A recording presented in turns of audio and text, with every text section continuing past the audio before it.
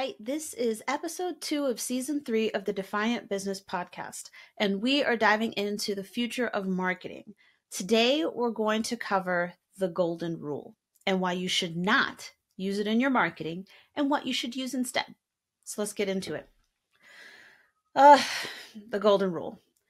We've been taught from a really young age, the golden rule. Treat others as you would like to be treated. But what's wrong with this in today's marketing? The golden rule asks you to focus on your wants, needs, and perspectives. But the greatest marketing out there focuses on your audience's wants, needs, and perspectives. So instead of the golden rule, use the platinum rule. Treat others as they want to be treated. How does this translate into your marketing strategy? Assuming I'm your content marketing consultant, here's what I'll tell you. In terms of content creation, let's say that you're more comfortable writing blog posts, but your audience loves video. Which should you create? Video. Now, I'm not saying that you should never, ever, ever write again. You could even write blog posts and then outsource video creation based on those blog posts to a freelancer or an agency. Animated video is all the rage right now, and you're going to see that throughout season 3 as well. And we're actually rolling it out for some of our current clients and plan on making it a thing as one of our services in 2020. Let's take a look at social media marketing. You're really happy on Facebook, but your clients, they're mostly on LinkedIn, right? So you're a consultant or a web designer, a content creator, perhaps you offer some other type of service that a business needs. And even though you really have a great time on Instagram and Snapchat, you know that your clients are mostly on LinkedIn, or at least that's where they expect to find you. So where should you be? I really think you already know. You got to learn how to use LinkedIn if that's where your customers are. If that's where your clients are, then you have to get used to using LinkedIn. There are more people in younger generations who don't even have a Facebook account, but may see value in having a LinkedIn account. And the same holds true if you feel comfortable on Facebook, but your clients are mostly on Instagram or Snapchat. It really just depends on who you're marketing to. For example, millennial moms, a lot of them are on Instagram. I have an Instagram account, but I'm not super good with it. So you won't find this millennial mom too much on Instagram. But like I said, there are people who don't even have a Facebook account. My younger sister, she's 22 now, I think. And yeah, she doesn't have a Facebook account, but I know she has a Snapchat account. Now, I've gotten lucky in that my ideal clients are on LinkedIn, and I love LinkedIn.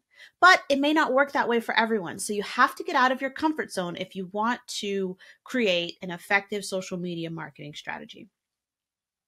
All right, what about funnels? Marketing and sales funnels. Well, here's my problem with funnels. They can be incredibly effective if you personalize them. But so many funnel gurus are hawking methods that worked years ago. Or they're giving you the very basic version of an effective funnel. And because it's so basic, it's not as effective as when you add some of the personalization options that you can add these days. But basically, they're telling you, send a welcome email, then send another email the next day. Wait 2 days, then invite them to your webinar. Send another email, recapping the webinar in case they didn't make it. Send them the link to your service, product, program, and you'll make all the monies. Woo! And the thing is, this sort of thing may very well work with the uninitiated. But if your audience includes sophisticated professionals, you're going to have to do better than this.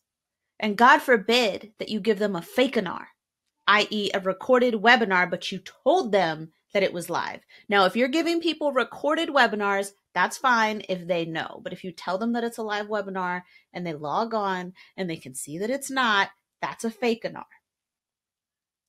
And that's one of the most top hated marketing strategies. I'll include a link to the blog post we wrote about that. But even if you're talking the golden rule, right? Treat others the way that you want to be treated. I don't think that you want to be treated this way, do you? So why are you sending these emails like this to your prospects? Why are you treating them this way when you wouldn't even like it? So, the platinum rule.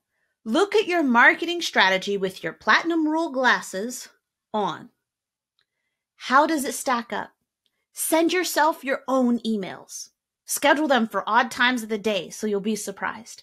Really ask yourself how you would feel if you received the LinkedIn message that you just sent to someone.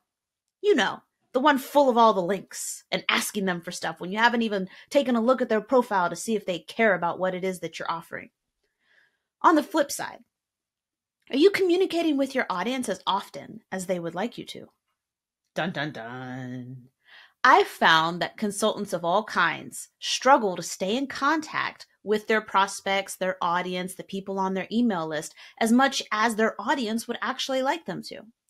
You can be so considerate of not, clogging up their inbox that your hot and warm leads go cold because you don't stay in touch.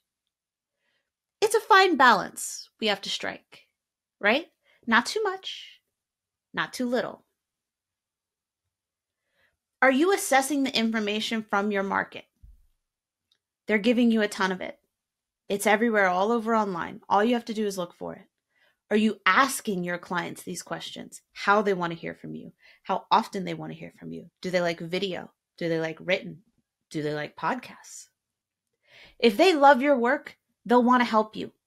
Don't lose money because you're afraid to ask a few questions and do a little research. So remember, toss out the golden rule and start using the platinum rule for your marketing strategy and watch your cold leads turn into warm leads who turn hot, who sign the line. That's it for now. I'll talk to you next time.